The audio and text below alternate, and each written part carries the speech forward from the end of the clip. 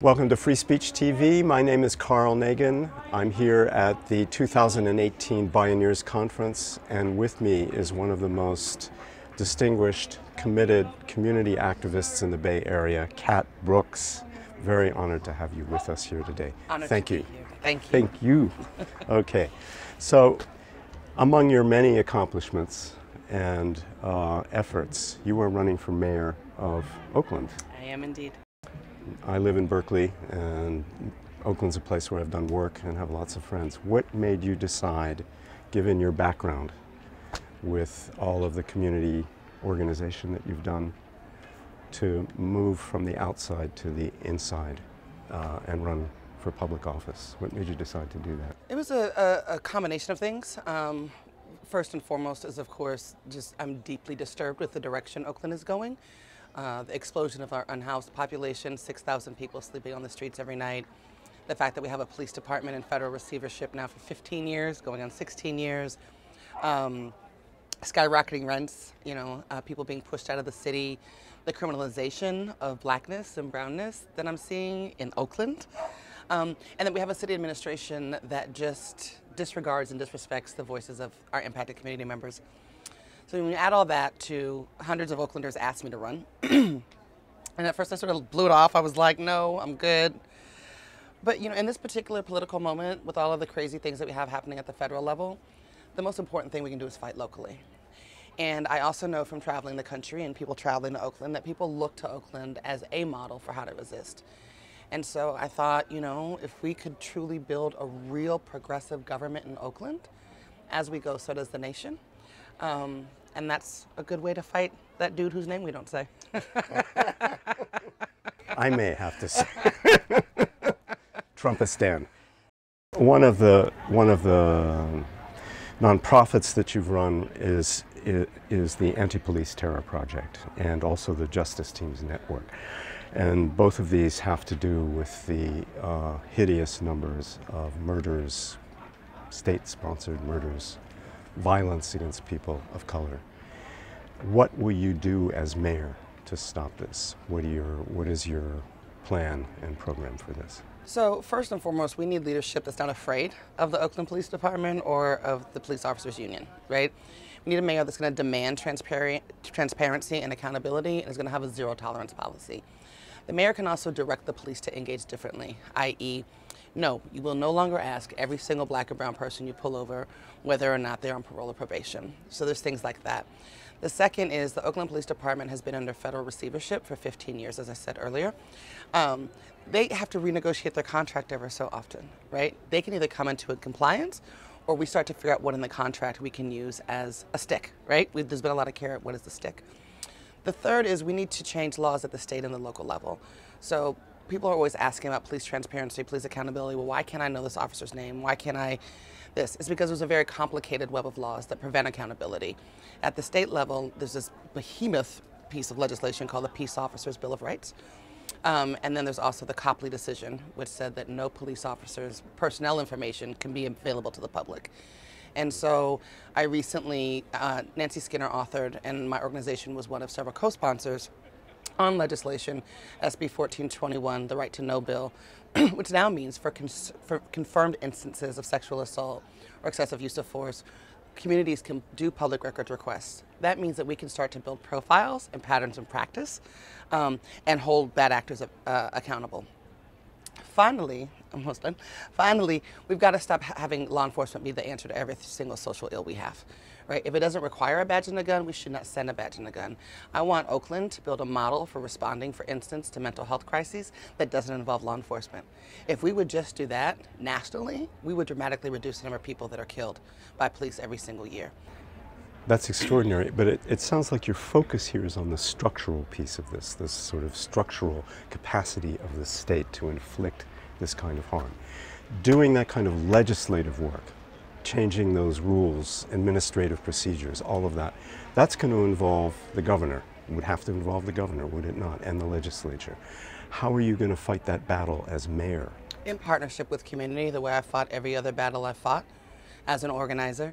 I don't don't stop being an organizer because I'm in office. And I'm actually glad you said that, because the other thing we need to do is invest in prevention rather than criminalization. And we do that in a bunch of ways. We redirect, so the Oakland Police Department has an incredibly bloated budget as part of the general fund. We need to be redirecting some of those monies to things that actually keep us safe. Workforce training, substance abuse prevention and treatment, mental health, jobs, right? Those things, and community models of security. So we have successful models in Oakland right now. There's one in the Laurel District where people are paid a living wage. They are trained in de-escalation, restorative justice, medical, etc. They build relationships with the business owners as well as community, and then they become the first line of response, right, as opposed to law enforcement. So this is a community policing, but emphasis on community. Community, I don't like saying community policing. Community security. Okay. Community security. Because community policing used to be our term, right? It used to be the movement's term, and then it got co-opted. But it's community security. Those models exist. And like I said, if we don't need to send a badge and a gun, we shouldn't send a badge and a gun. We can send community members. So one of the second problem with this will be the police union itself, I would assume. And so how are you going to get buy-in from? I think for some of it it'll be problematic, particularly the transparency and accountability part. I don't actually anticipate having as much trouble with buy-in on a badge and a gun not being the answer to every social ill. I've been doing this work long enough to feel like I've heard enough police officers, not that cops and I sit down together very often, but they don't want to answer mental health calls either. That's not what they're trained to do. They don't want to be called just because your neighbor spilt milk on the front driveway, right? Like, this will actually free them up to go do things that they feel are more in line with their mission. And the third thing I'll say is that you've taken an oath to protect and serve. That's what you said you wanted to do. And so if that's true, then you shouldn't have any beef with me, right? You too should not want children shot in the back. You too should not want young girls trafficked and raped by other law enforcement. You too should want your oath to mean something. And I know that that's, I don't want to make it sound like it's going to be a walk in the park. But there are real conversations that need to be had that I don't think have been had. Interesting. In all of that 15 years of receivership. In all of the history of the department, right? Let's not forget that the Oakland Police Department recruited Klans members from the South to come join their ranks. Good. Thank you. Homelessness, another huge issue. We're in a state that has the world's 6th largest economy and probably the largest population of homeless people of any state in the United States. New York Times has been writing about this. What are you going to try and do to address this very huge problem that affects Berkeley, San Francisco, the whole Bay Area? Well, actually, like to that point, the UN released a report today that they traveled a bunch of cities in the United States. The 2 cities they named as the worst in terms of human rights violations, San Francisco and Oakland, California. Right? So our current mayor, has been going around saying this is a regional problem. Everybody's dealing with this. Well, no, actually, yeah, there are unhoused people everywhere, but the way we are dealing with it is rooted in systemic cruelty. And so the first thing is we have to get people shelter. Anybody who wants shelter deserves shelter, and we need to get them shelter. Right now, the mayor is doing that in chemically treated tool sheds, 40 people at a time. That's not the answer. At that rate, we'll be, right, it's the year 3000 by the time. So we need to open up city-owned buildings that are sitting empty. We need to partition them. We need to put showers and toilets in them and do wraparound social services so that people can sleep in dignity, that women can sleep safely. But your ability to get shelter is not dependent on whether or not you agree to the services, right? So you hear people say all the time, well, they don't want to be in shelters. That's not true. They don't want to be dictated to how they should live their lives. They're still human beings. They're community members. And just like you or I, they want self-determination. And so to me, that's a big piece of the game changer. The second is we've got lots of public land. We need to be using that public land not to sell to the highest bidder for $8,000 a month apartment complexes, but to build low income and workforce housing. We're talking about all these high density units that will be going around public transit areas. A, that needs to happen equitably across the city, and B, as these projects come before the Planning Commission needs to start at saying 50% of that needs to be for the people who need housing most, right? And jobs. And jobs. The city invests little to none of its dollars into its own dollars into workforce development. So we need to invest money into workforce development. We need to be attracting businesses that share Oakland values, right? B corporations, folks that are concerned about environment, unionization, diversity, etc. And we need to train Oaklanders to take those jobs. And we need workforce development agencies back in the city. A lot of these agencies are on the outskirts of the city, and people who are having a hard time finding work don't have the transportation to get there. So those are a few things. Financially, how can you, this sounds like a new deal for Oakland. Where are we going to get the money to do all this? Right. So there's a few things. One is I think that we need to audit all of our departments inside of City Hall. The police department will start there. They clock $30 million on average of unauthorized overtime every single year, right? So that's the first thing. I also do support 2 new taxes that are on the ballot this year, the real estate transfer tax as well as the vacant lot parcel tax. I'm also a huge supporter of creating a public bank. Right, creating a public bank in the city of Oakland will bring in millions of dollars, save us millions of dollars of fees and fines that we pay to a corporate bank that not only is costing us a lot of money, but is costing planet Earth her vitality and health. They're taking a percentage, I presume, of that. Oh yeah, every fee, fine, you know, the interest, I mean, all of those things, so. Good.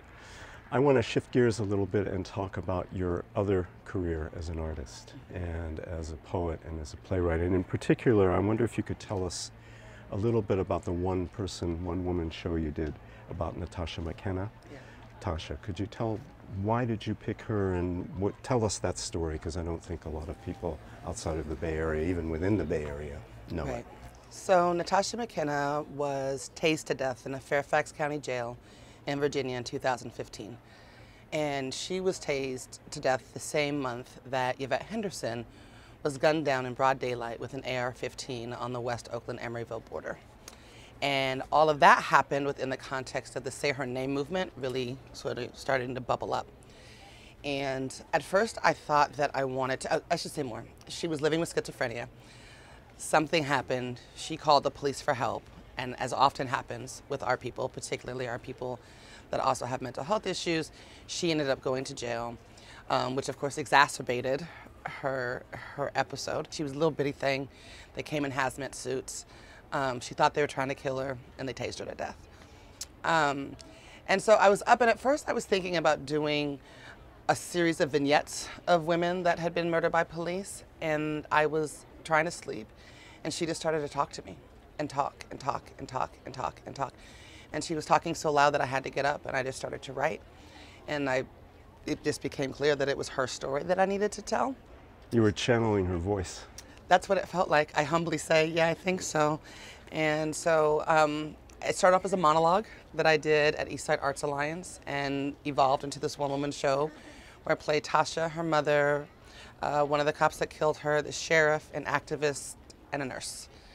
And it's 45 minutes, and we do the play with vignette, with pieces of her actual murder on the screen behind us. Extraordinary. Is this on YouTube or anything? Have you put Yeah. There's some snippets on YouTube. How would I find it if I wanted to see this? Cat Brooks Tasha. Okay. Yeah, you'll be able to find it there, and then there will be a full production of it at Z Below with Three Girls Theater Company next year in San Francisco. That's great. Thank you so much, Cat Brooks, for all your amazing, heroic, and beautiful work. Thank you. And as an activist and as an artist and friend to all of us, thank you for being with us. My pleasure.